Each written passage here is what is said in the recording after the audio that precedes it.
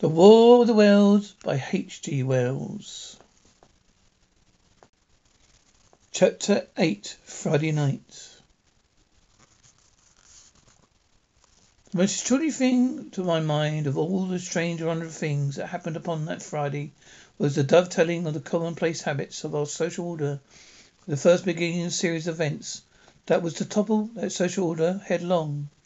If on Friday night you'd taken a pair of compass, drawn a circle with a radius of 5 miles around Woking fan pits, I doubt if you would have one human being outside it, unless it was some relation to Stent, or the 3 or 4 cyclists, or London people, lying dead on the common, whose emotions or habits were at all affected by the newcomers.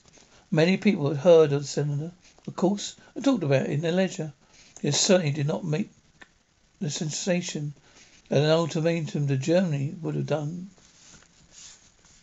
In London that night, poor Henderson's giant telegram describing the gradual unscrewing of the shot was judged to be carnage. His evening paper, before worrying for authentication from him, receiving no reply, the man was killed, decided not to print a special edition.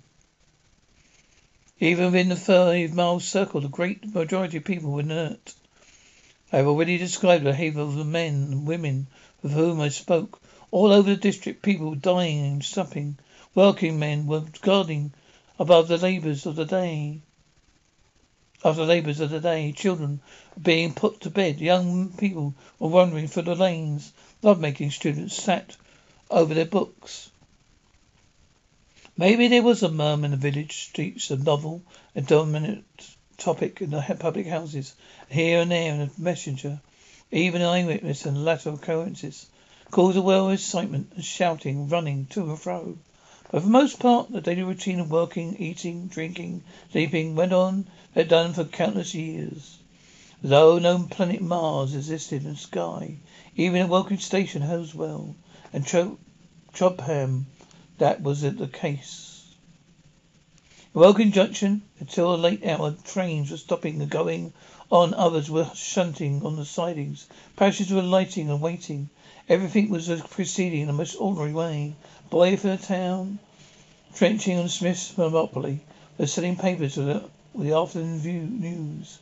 Ringing impact of trucks and sharp whistle of the engines from the junction mingled with their shouts of "Men for Mars!" Excited men came into the station about 9 o'clock. Incredible tidings had caused no more disturbance than drunkards might have done. People rambling Londonwards appeared in the darkness outside the carriage windows, saw only a rare flickering vanishing spark glance up from the direction Holswell, a red glow and a thin veil of smoke driving across the stars. But nothing more serious than heath fire was happening.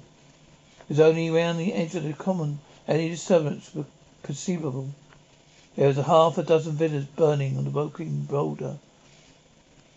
There were lights in all the houses on the common side of the 3 villages. The people there kept awake till dawn. Curious crowd lingered restlessly, people coming and going, the crowd remaining both for Cobham and Hurlswell bridges. 1 or 2 adventurous souls, is afterwards found, went into the darkness and crawled quite near the Martians, but they never returned, for now and again a light ray like the beam of warship's searchlight swept the common. Heat wave was ready to follow. Save as such, the big area of commotion was silent. The big area of the common was silent and desolate. Charred bodies lay about on it all night under the stars. All the next day, a noise of hammering for the pit was heard by many people. So you have the state of things on Friday night, and the centre sticking into the skin of our old planet Earth like a poison dart was this cylinder, but the poison was scarcely working yet. Round it was a patch of silent common, smouldering in places, with a few dark, dimly seen objects lying contorted attitudes here and there. Here and there was a burning bush or tree. Beyond was a fringe of excitement, and further than that fringe of information that had not crept as yet. The rest of the world, the stream of life still flowed as that had flowed for memorial years. Fever that war that would presently clog vein and artery, deaden nerve, and destroy brain, had still to develop.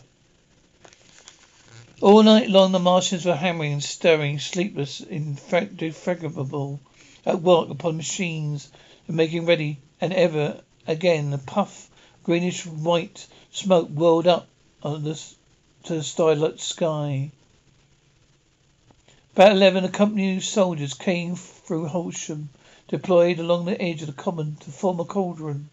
Later, a second company marched through Cobham to deploy on the other side of the common. Several officers from the Inkerman barracks been on the common early in the day, and one Major Eden reported to be missing. The colonel of the regiment came to Cobham Bridge and was busy questioning the crowd at midnight. The military authorities were suddenly alive to the seriousness of the business.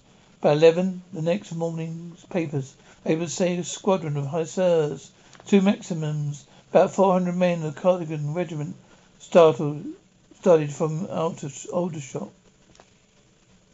A few seconds after midnight, a crowd in Chertsey Road, Woking, saw a star fall from the heaven, the pine woods to northwest. It had a greenish colour and caused a silent brightness like summer lightning. This was the second cylinder.